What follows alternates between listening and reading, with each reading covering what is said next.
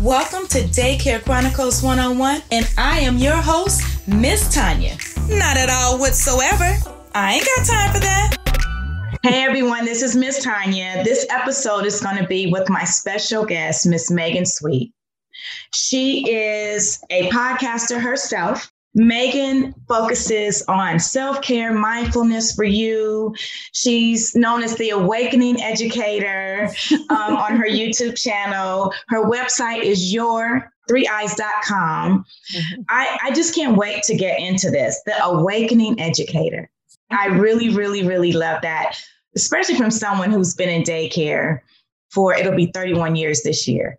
Wow. So when you reached out to me about self-care and mindfulness, that is what providers need right now. Absolutely. COVID has done its job on all of us. And as providers, family daycare providers, we've been open this whole time in California because we're considered essential. Family daycare never shut down. Center-based, some childcare centers did, but family daycare, we have been there from the beginning. And so I've done a couple of podcasts on and Zoom meetings on just, self-care, but I want to hear what you have to offer to our community, because there's not just one way to do things. And so I just want to get right in here. Self-care and mindfulness for anyone working with kids. So right. welcome, Megan. I am so thank you. glad to have you. Yeah, I'm really excited to be here. And, I should say, first and foremost, hats off to daycare providers and folks that work with young kids, because we all have our niche. I like middle school age children, which most people do not, but that's my special niche. But when I get around little ones, I enjoy them, but they are exhausting. So I'm much more used to the moody teenage energy than I am the young energy. So it's so much to keep young kids engaged and occupied, and they like to move around a lot. And so it's huge shout out. Thank you. Yeah. So what can you offer or suggest or advice that you can give to us? Because when I tell you that on a daily basis, throughout the day, at least 4 times out the week, I have to go and pray, help me get through this, because there's so much more that's on us. And as providers, we already don't take care of ourselves like we should. We're taking care of everybody else, the daycare, our homes, our family, our husbands, our wives, whatever we have. But how important is it for self-care for an individual? Yeah, I think it's so counterintuitive to us that are in like a giving profession to give to ourselves. And it's actually absolutely essential. So hopefully by the end of us talking, folks will not only have some ideas, but also have permission and be relentless about taking care of themselves. So maybe I'll give you like a quick kind of brain science. I promise it won't be too because I don't know all the right words and terminology, but a quick kind of explanation about why it's important. So we have what are called like mirror neurons. But basically what that means is that we reflect back the energy of the people that we're in front of and around. So, and we all do this, and we do this subconsciously. We're not even aware of it. But like if we walk into the room and someone's in a bad mood, we might not necessarily get in a bad mood, but we are alert and aware that that's happening, and we are paying attention. And whatever our response to that kind of energy will start to show up. So if we kind of pull back when someone's in a bad mood, we'll unconsciously kind of pull in a little bit. If it makes us like feel combative, it's that whole fight, flight, freeze mode, right? Whatever our response is to that energy will start to show up.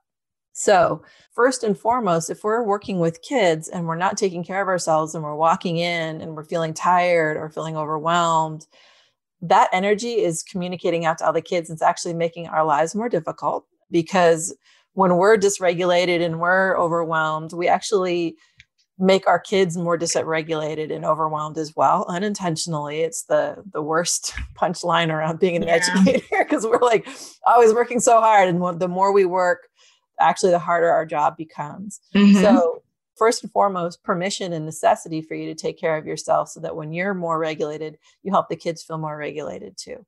Because if you walk into a room and you're in a bad mood, people pick up on that Same thing. Yes. If you're in the space and you're calm and you're centered, the kids will entrain to that also, and they'll reflect that energy as well.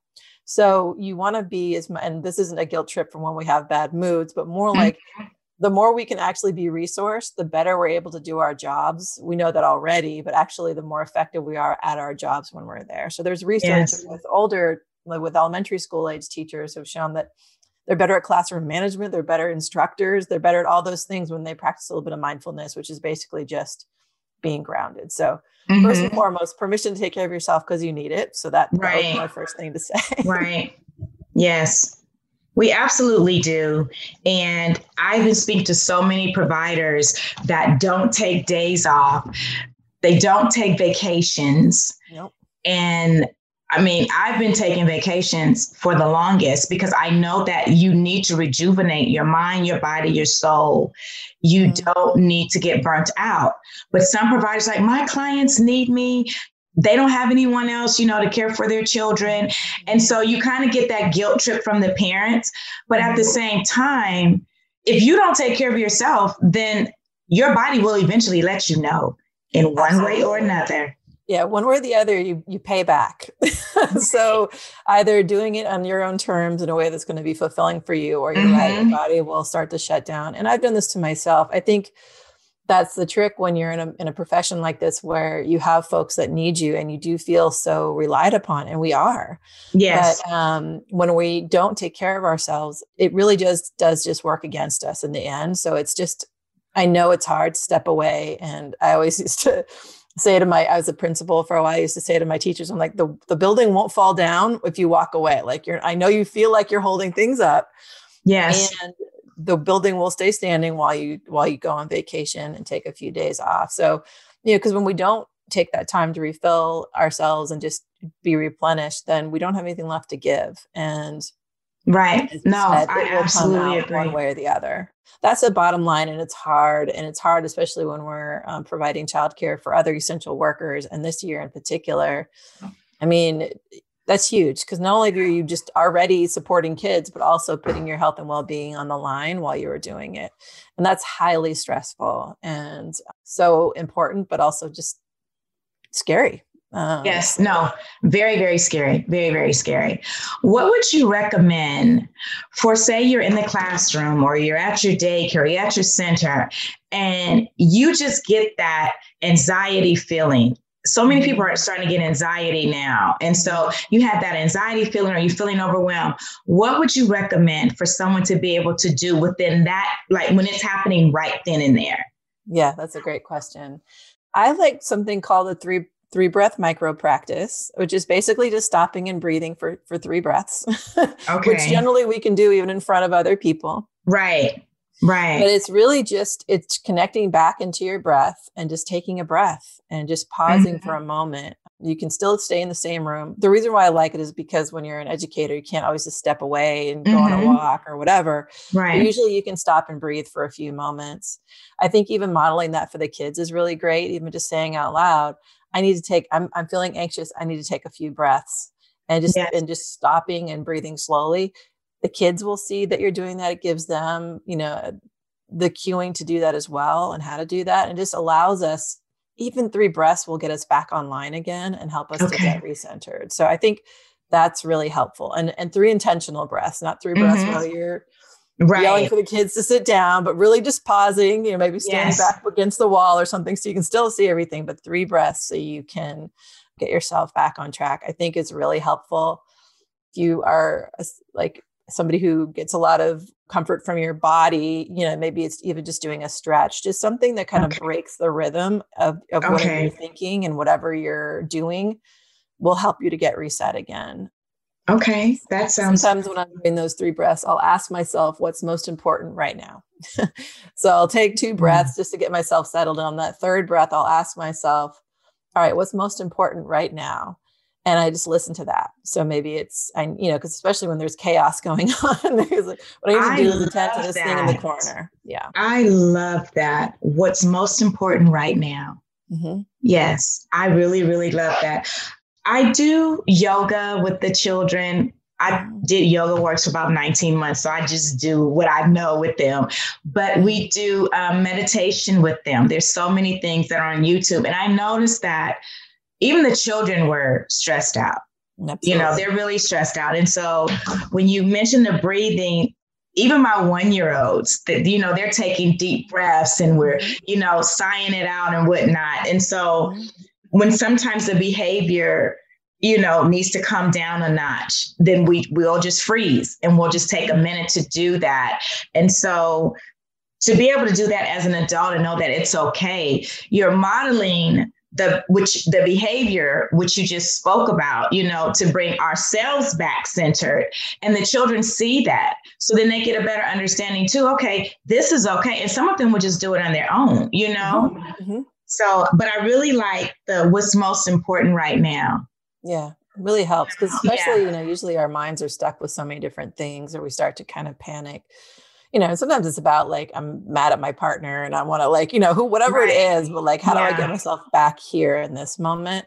I do it a lot when I'm meeting with adults too, which works really well because you can get, people are triggering all over the place. So if I'm in a meeting and I'm feeling myself getting pumped, like amped up, I'll be like, okay, what's the most important? Like, why am I in the space? Okay. How can I reset myself for what my intention is? Generally, my intention isn't for someone to see me get angry and lose my cool. Yes. And if that's what's happening, then let me at least catch that part and try and remember why I'm here. Because then it helps me to refocus, maybe let go of the person who's irritating me or whatever it is. So I think it's a really helpful just question. Yes. It's like rising above emotions. Mm-hmm. It's easy to say, but when you're in the thick of it, it's like, okay, that question right there, what's most important to me right now? Let me rise above this so that, you know, I don't act a fool up in here and people see me.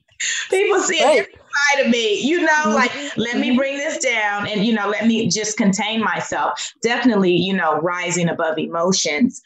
Mm-hmm. And right now, everybody is just emotional with COVID. Everybody's emotional. There's, you know, and it's going to be a while, I think, before folks come back from that, even though the world is kind of opening back up again in some ways. We all spent more than a year in quarantine and have lost community members, family members, you know, connections. Yes. And it's not going to just go, you know, just because we can eat inside a restaurant now, which if you're in California, like I am, we've been the most restricted, right? So like, that's actually not going to take all those things away. So it's going to take some time. So I think also just giving ourselves permission to know this is going to take a minute, and it's going to take our kids a minute to get themselves caught back up again and to recover from what happened, like reforming those social bonds. If you've had the kids, they've at least been having that. But I'm watching my son who's 12. He just started back to school 2 weeks ago and he doesn't know how to be around other kids anymore. Like he has to relearn all of that. Yes, absolutely. And what I'm noticing with even the parents that come in, they're so overwhelmed and disconnected from their own children. Like a lot of parents didn't know what their children's interests were or what their children liked until quarantine hit.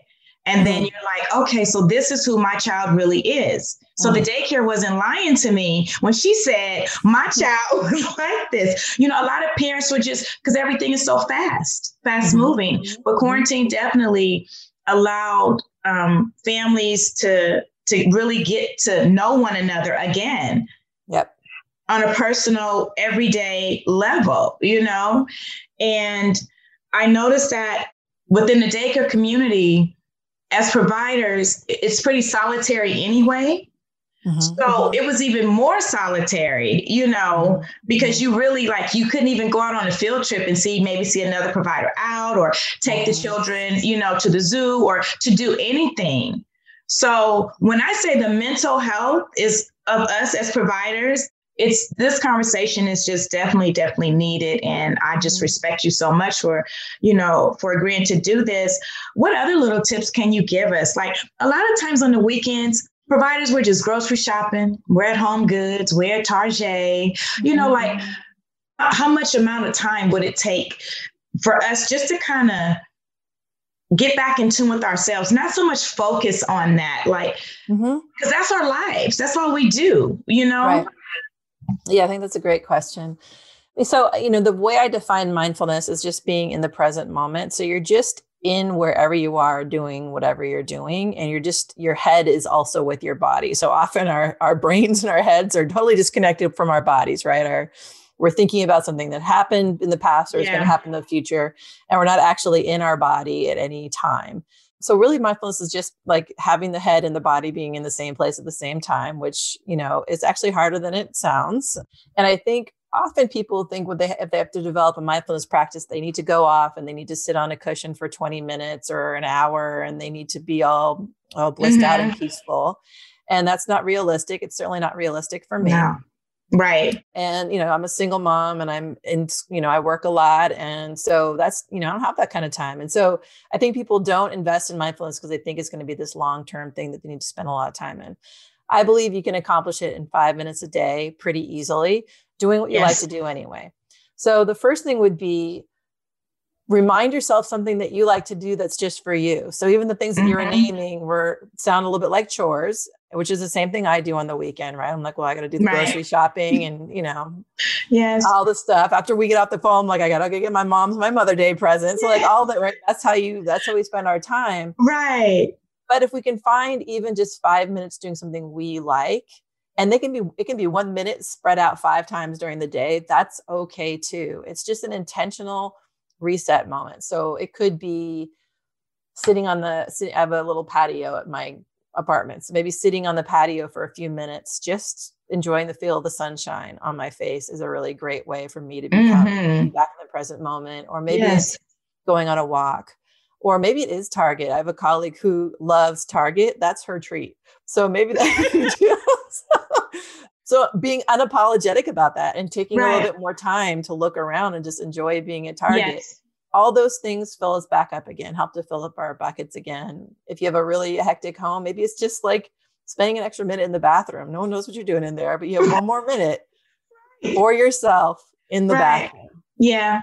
It's pretty simple. It's just those things. I recommend always doing things that just bring you joy, because that just is a boost. So anything that makes you happy, again, even if it's just for a moment, is enough. I'll do it at stoplights. So that's instead of checking email or texting someone or doing all the other things that I try and do.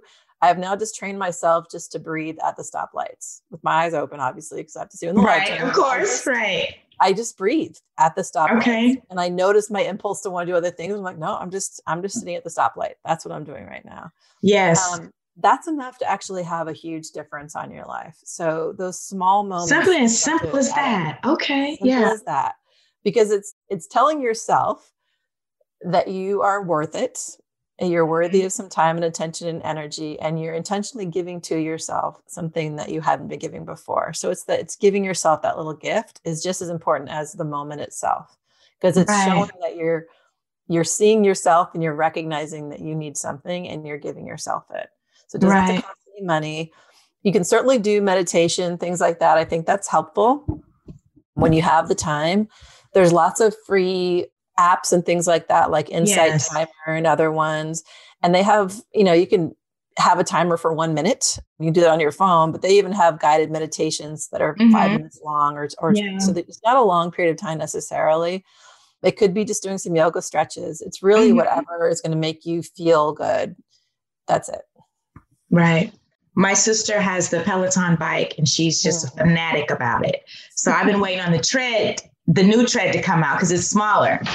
But Peloton, I've been doing their meditation in the morning, like 5 minutes, but they have just the best guided meditation. So this was all new to me, and I really enjoy it, and it gets me started on my day.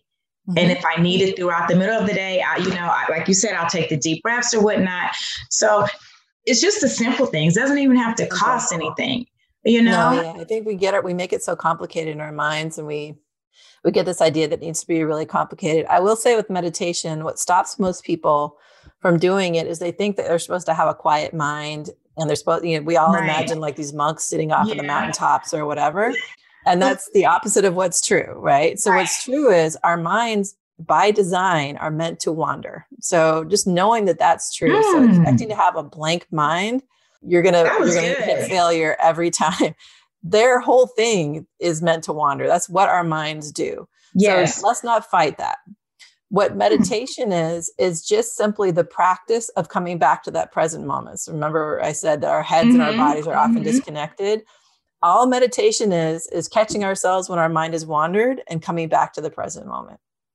And that's all you're doing in meditation is it's attention practice. It's not zenned out, blank mind practice. It's attention practice. So, my mind wandered again. Yes. I'm off in a story. Let me bring myself back. And maybe you can only stay back for a few seconds before your mind wanders again. Right. That's okay. It's the practice of when you bring yourself back to the present moment, then you're able to catch up on what's happening for yourself as you're moving around your day. So all you're doing is coming back to the present moment, coming back to the present moment. That's all meditation is. Yes.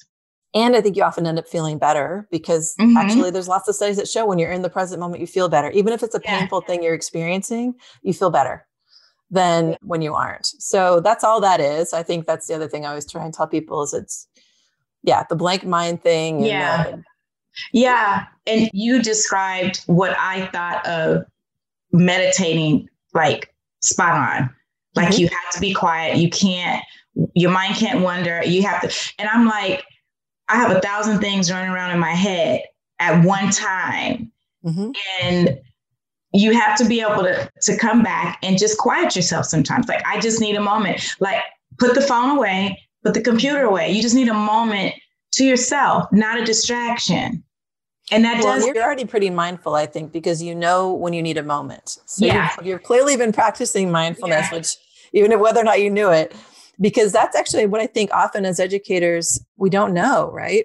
We're so caught up in other people and in doing and in holding and managing that we lose sight of what we need. And we don't figure it out until it's already too late, right? We've already yelled at the kid or lost our temper or whatever happens in the classroom or in the daycare facility. We got frustrated. Yeah. Before that happens, if we can catch like, I'm feeling frustrated, I need to take a moment. That's what we need to start to build the capacity to do. And that's what mindfulness and meditation help us to do. So if we're trying to be mindful and we practice meditation, we're more able to catch up with ourselves in those moments and slow down the reaction time so that we can actually catch it before whatever our reaction is out of the gate. So that's why mindfulness is helpful also for us in the classroom or with kids is there's a famous quote that's by a man named Viktor Frankl who studied this and basically says, what meditation does is it gives us more space between the stimulus and the response. So whatever is getting us upset through meditation and mindfulness, we can stretch that time between whatever gets us triggered and our response. That same moment of time just feels longer and it gives us more choices in between there. So that's what we want to do. I definitely agree with that. Yes, absolutely. Tell me a little bit about the Awakening Educator. Tell me more about that. Yeah. So the Awakening Educator is my podcast that I have with a co-host, and we'd love to have you on there actually. So maybe I can book you on the show. Okay, good. We'll do that. We'll start there. So we talk with folks that work with kids, and the intention of Awakening is just that I think as educators, we always have opportunities and need to continue to grow and learn and develop our craft and become more aware how to be better and stronger and more supportive to our kids, right? Like, so it's never an arrival. I don't feel like as an educator, we always have something new to grow and learn. So that's the intention behind the title. And the show is we interview different educators about things that are true and important related to education. So we tend to focus on K-12, although that's not exclusive. It's just been more, that's where our world has been. Yes. So for the first couple of years, we explored topics in detail. So we explored immigration and what was happening at the US-Mexico border and shining a light on that. We did a series on that, and we've done a series on nutrition and mindfulness and other things. So we just explore topics. So that was what we did the first 2 years. This year, we're just having individual conversations with people that are in the field, because just like what you named, we're finding that as educators have navigated the pandemic and have been in the world, they have really important stories to tell about what their lived experience has been over the last year and how they're navigating this moment. So this year, our whole season is just individual stories with people talking about how they're navigating educating youth in this time. So lots of different conversations. Yeah. Oh, absolutely. And I just thought of, she's not a provider. She has her own company. Her name is Lowena. She has the Excellent Breakfast Company. And she talks about how food and behavior go together as well. Totally. She is Yeah. phenomenal. Yeah. Oh, I'd love her. Phenomenal. I'd love her contact information. Yeah. I mean, Yes. that was one of those things that I didn't appreciate until I became an educator, how essential food is to how we take care of kids, and Yes. especially food insecurity and how that impacts our Mm, students. I grew up in a food insecure home, but mm, I didn't see, so I knew what it was like for me, but I didn't know what it was mm-hmm. like for our students and how much it impacted their learning. And it definitely helped me understand myself a lot better as an Yeah. adult, learning about food insecurity and why it's so important. Yes, absolutely. I always do like a healthy snack tip when I do the podcast. And so Mhm. today I just wanted to highlight something simple because it's summertime, spring, summer, a simple parfait. A Nice. simple parfait. You put it in a clear little cup for them, and you put your fruit on the bottom, your yogurt. I use Faya yogurt, and maybe add a little Cheerios or granola on top, and then another layer of fruit, and then maybe a little honey for those that are over one, drizzled on top. And the children just love it. It's colorful, they can see it. And it's a good, healthy snack for the children, opposed to all the yogurts in the packets that have all the sugar and the high fructose corn syrup. We have to stay away from those things. That's So, right. and Mhm. even as providers, we have to do better for ourselves. Mhm. We cannot just grab the chips or the cookies or, a soda and all that. We have to be mindful of what we feed the children, and we have to be mindful of what we put in our bodies, because a lot of things that we may eat will make us sluggish, will bring us down. You get very irritable as well, just like the children do. So Mhm. this all is like full circle. It all goes together. Absolutely. Absolutely. Yeah. I mean, I are so quick to abandon our bodies, and I do it too. And you're right. Really thoughtful. It's another great mindfulness practice of just noticing what you're putting in your body and when you're putting things in your body. So are you eating because you're hungry or out of habit? Right. Is what you're eating going to help you feel better or worse? How do you know? And just starting to pay Yes. attention to that and giving your body what it wants, because it knows what it wants. It Oh, knows what it needs. You just got to absolutely. listen to it. No, absolutely. And you spoke of, doing things that make us happy. So I garden. And Mhm. so that makes me so happy. And it teaches patience as well. And you have to it teaches mindfulness as well. Because when you're Absolutely. out there, it's typically you, the earth, your plants, what you do in the water. It's that moment to where I always see the God factor in gardening, because you have to nurture what you're planting. You have to get the soil together. You need the sun to come down. You need the rain or the water. I love when it rains in Cali, which isn't that often, but that does so good for the plants in the garden. And it's just such a thing. And to see the bugs that are necessary, you get to see the butterflies that come. You get to see the bees. You may even see a few wasps that you're trying to stay away from, but they all have a purpose. And so gardening is another thing that I've been trying to, get other providers to do and other families to do, even if it's just a pot. Put a plant in a pot and let the child do that, or you do that. Everybody says, I don't have a green thumb. I don't either. You don't have to. Because when you put something in the ground and you're watering it, God does everything else. You get the sun, and as long as you're taking care of it, it will grow. And That's a great mindfulness practice. It's one of mine. And oh, good. And actually, this is it's a multiple one. I was going to say twofer, but it's more than that, because actually touching the soil has a grounding effect on us. So it actually helps to restabilize like the kind of the electrical system within our own bodies. By touching the earth, we get healed. Yes. And in Japan, they call it forest bathing, which is basically just walking in trees. So just being in nature is a part of the national health system in Japan. So it's oh my goodness, truly been shown, like hugging trees and being in nature and gardening has a lot of huge impacts on us, as well as something that you named that you didn't call it this, but I would call it like gratitude too, of just like the appreciation of how many different plants, animals, the sun, water, insects, all are required for something like a plant to grow. And just helps us to see the interconnection we have with other people and things, which in this time is helpful. So I think any place where we can see our interconnection with anything other than our four walls of our home, big deal.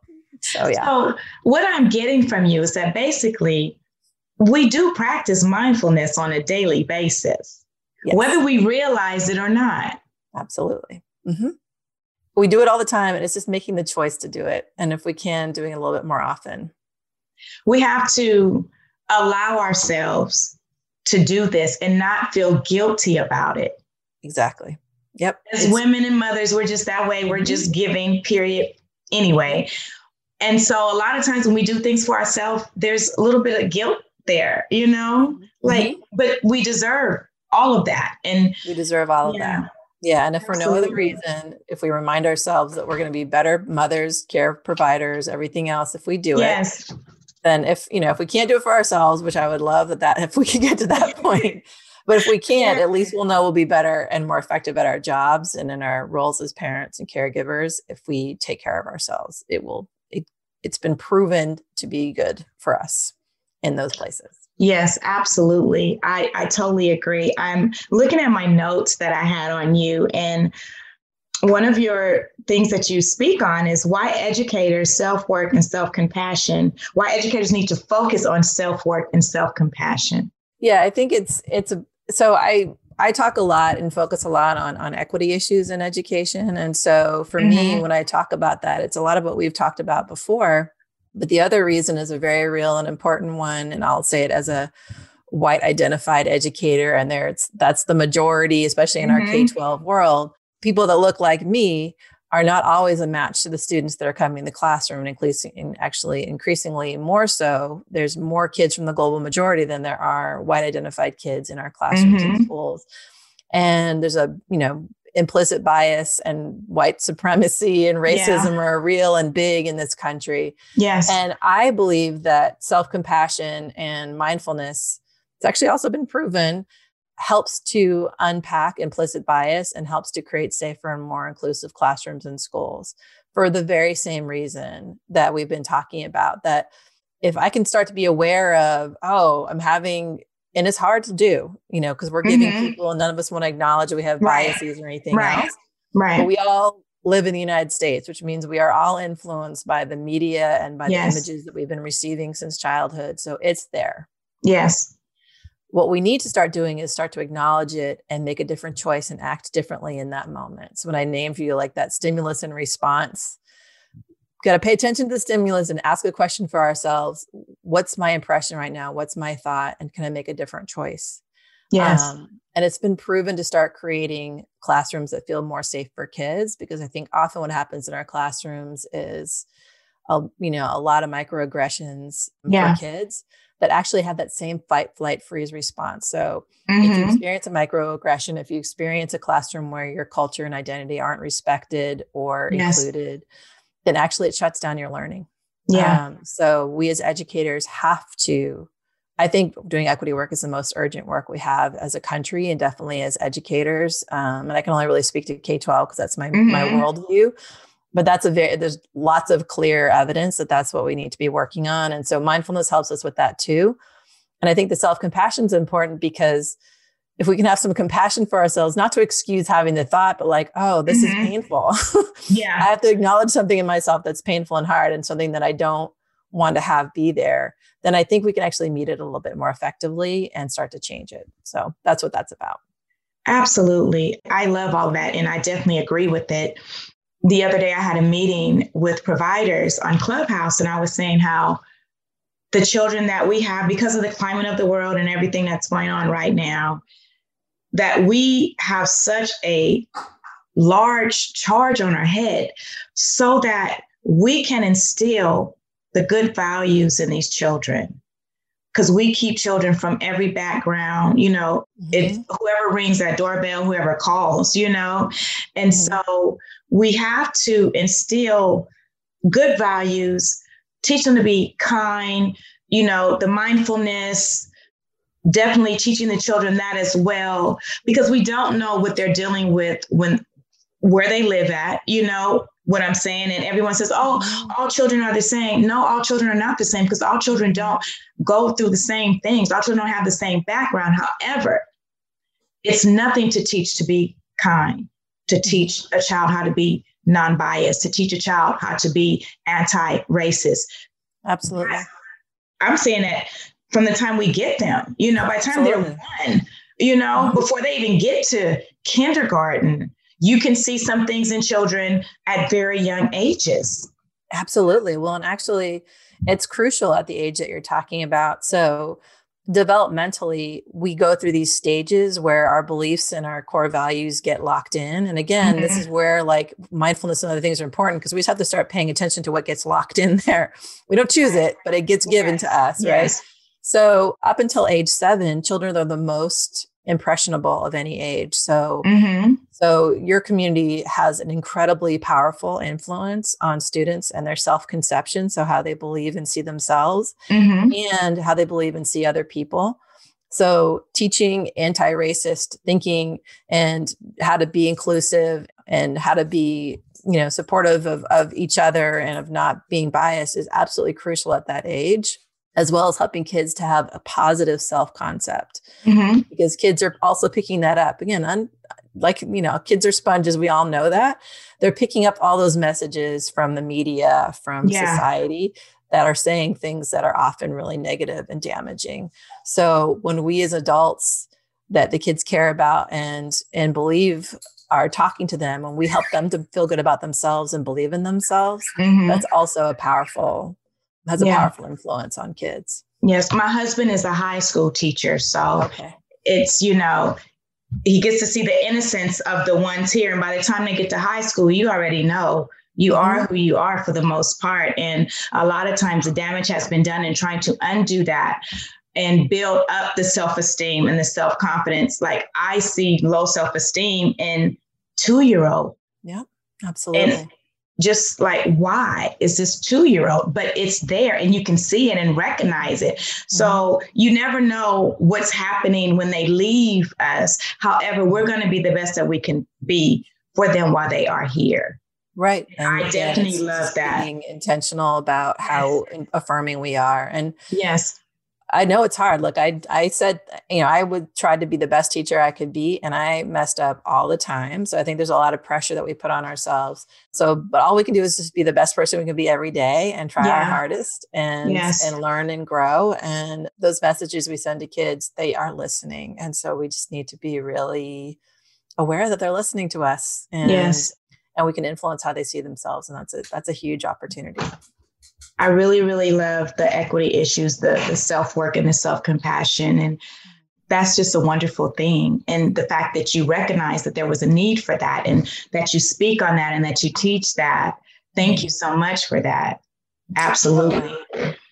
If there was one thing that you want to leave for the family daycare community and, about the importance of self-care, what would you say? Love yourself. Love is the key. Love yourself, and you'll love your kid. You'll be able to love your kids even more. Thank you so much. I have enjoyed this. I will make sure that you get a copy of this, Meg. Oh, wonderful. Okay. Yes. I will get you the information on the Excellent Breakfast Company. Thank you so much for all that you do. Yeah. Thank you. Likewise. And have a good one. You too. Thanks a lot. Bye-bye. Bye. Listen, everybody. That interview right there was just amazing to me. I am so happy that Ms. Megan Sweet reached out. Please go to her website, your3eyes.com, and just see all things that the Awakening Educator is all about. Absolutely. This is Miss Tanya. And remember, if you don't want to be a chronicle, don't do it.